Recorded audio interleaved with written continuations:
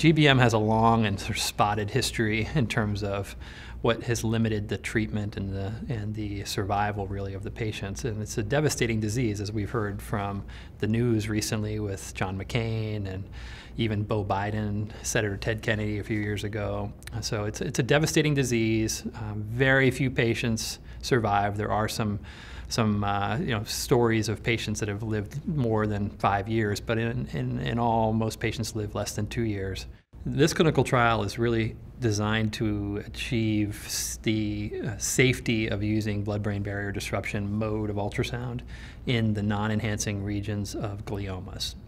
And to do that both before surgery, so that we can assess not only the tissue after focused ultrasound treatment, but what it means to perform focused ultrasound at that time in the disease progression, meaning early on. My understanding of the Lockhart Award is that it honors a family member of the Lockharts who passed away from an abdominal cancer.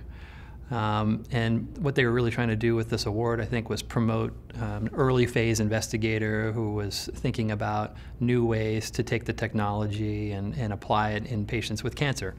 And so that's really what we've been doing for the last 3 to 5 years with our GBM clinical trials, and working with Insightec and our team at the University of Maryland. I think we've developed a strong strategy to move the technology forward. We all are thinking many steps ahead in terms of what we can do with this technology, both related to blood-brain barrier disruption, but also other modes of ultrasound that could be used for immunomodulation or radiation sensitization, and there's so many. The sky is the limit. My hope is that with the help of everyone here and with the focused ultrasound technology, that we can really catch up and move things forward for these patients and give them something to have hope, that they one day may actually live with their disease, if anything, and maybe, if we're lucky, cure them.